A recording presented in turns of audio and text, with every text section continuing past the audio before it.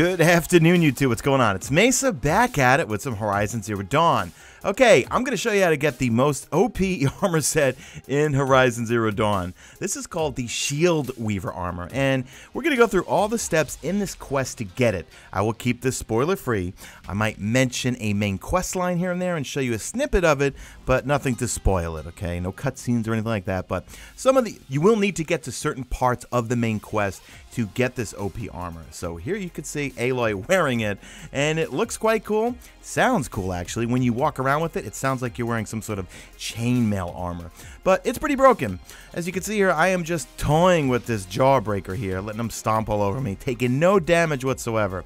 What happens is as you can see, it's glowing in like a kind of, I don't know, lightish, bluish, whatever you want to call it. And when you take enough damage, it turns red, and then you could start taking damage.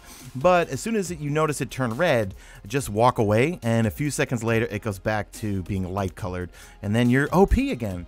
So I've not completed the game yet because I have the final story to do, but I don't want to do it just yet. I want to clear out every single part of the map, explore everything, do all the side quests, and then I'll go do the final story mission. And yes, I know you could redo the final story mission over and over and get tons of XP, but I don't really care about that. I want to just clear everything out, experience everything this game has, and then I'll go complete the quest. Now, it's a fairly straightforward quest called the Ancient Armory quest, and it involves you getting a bunch of power cells to unlock some doors and then ultimately unlock the Shiel Weaver armor. You put it on, and then you're good to go.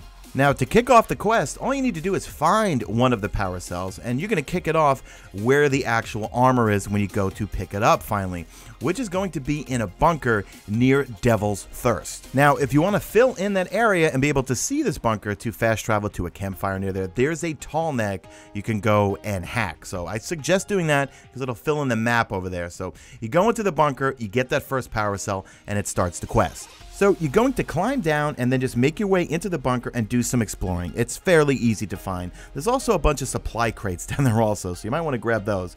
But you can't miss it. You're going to see behind one of the walls, you're going to see it lit up in green, and you can actually break that wall with your spear. So just roam around and explore. I'm not showing you all the footage here, but just roam around. You'll sure enough find it, and then you break the wall, grab the power cell. That area back there. I wonder if I can find a way into it now.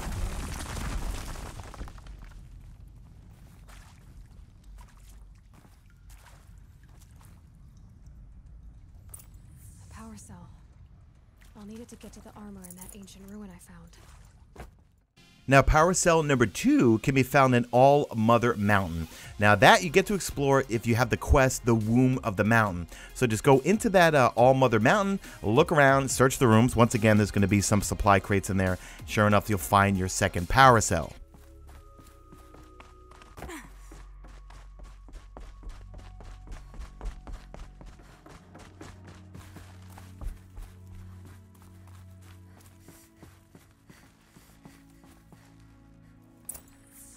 Another power cell. This should help me get to that ancient armor.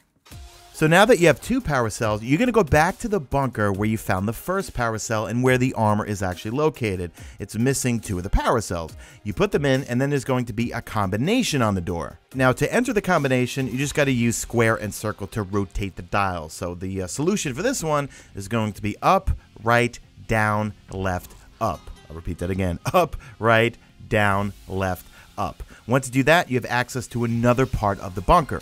Now you wander around the bunker, there's going to be some more supply crates, don't forget to get those, and then you're going to find another set of power cells, except it's missing 3 this time. So we're going to go find those 3. Once you find those 3, you enter in a combination, and boom, you've got your armor. So for the first power cell we're going to go for, you need the quest Maker's End.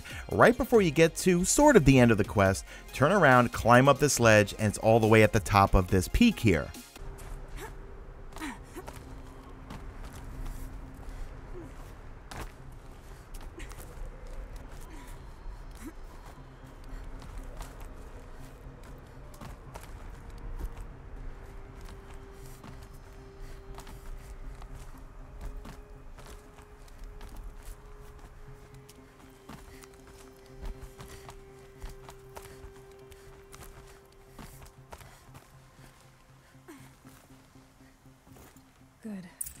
power cell. Now, for the next power cell, you're going to need the quest, the Grave Horde.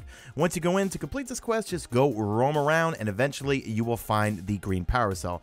I don't want to say exactly where it is, just because it'll give away some spoilers, but go along the quest and do not leave this quest until you actually find the power cell. Tools being used. More voices. More corpse. Must be another way in.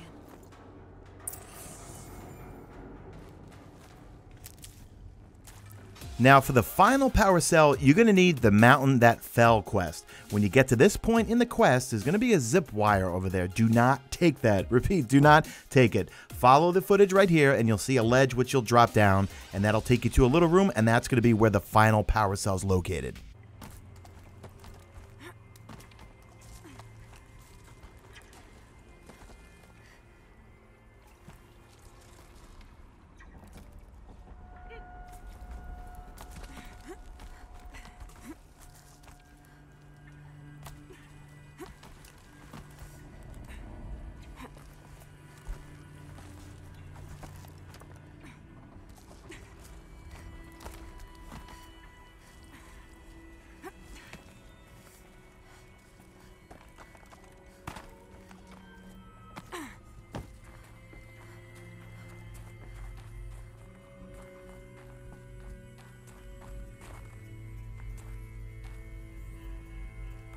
This should be the last power cell I need to get to that ancient armor I found.